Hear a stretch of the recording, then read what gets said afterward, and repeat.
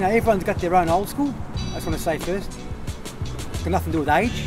You can be like 19 now, and you know your old school might be Kendrick Lamar in years to come. You know what I'm saying? Yeah. It just so happens mine goes back 35 years. Hip-hop music always was the source of education for me. Hip-hop music was the only thing that ever opened my eyes to perhaps a different alternative view of Australia. The way I see it is like, if we're documenting human experience, I need to see everything. But I need to see it from a place where I'm not necessarily being influenced. Hip-hop taught me everything about English, history, that all spawned from hip-hop, not from schooling. I just wanted to be known as a dope, not necessarily a rapper, but just a dope artist, pretty much. We don't play rap crap. I mean, that's what we're up against. That's how it was. When we got into it, there was no concept of like ever being in a position where we could earn money from it. Triple J is not this evil, all-controlling entity that that sits there and decides, oh, we're going to make or break artists. Sampa the Great did her second ever show standing right here. It was incredible. Let me get that. You know, nobody's telling them about what's happening. The first thing you get is a way to assimilate. This is how you say songs.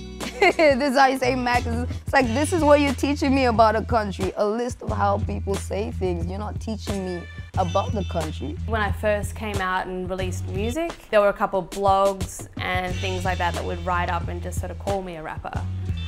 But, you know, I'm not sure if that was because of the music I was doing or if it was because of the colour of my skin. You know, Australian hip-hop is not racist. Australia is racist. And Australian hip-hop is just Australian. Hip-hop doesn't make you black. A culture can't make you black. You black because of your blood or your ancestors, whatever happened. You know, at that point, I guess I began to really deconstruct everything that the so-called dominant paradigm had placed upon us. Recovery is not easy. You know, I've been in and out of 3 different rehabs, you know, I've been in and out of different psych wards, in and out of prison, in and out of juvenile detention before I kind of got sick of myself, you know. No one really knew what happened when I had that little overdose and the tour got cancelled and stuff like that. No one knew why, and no one knew what happened. Burn down the parliament was taken literally, and there were calls made and papers thrown around, I think. To be able to get up and do this shit every day is like, it's a blessing, man. It's like... It straight up saved our life. Mm-hmm. So I've got a story that you've never heard about that day. Bye. Where was I?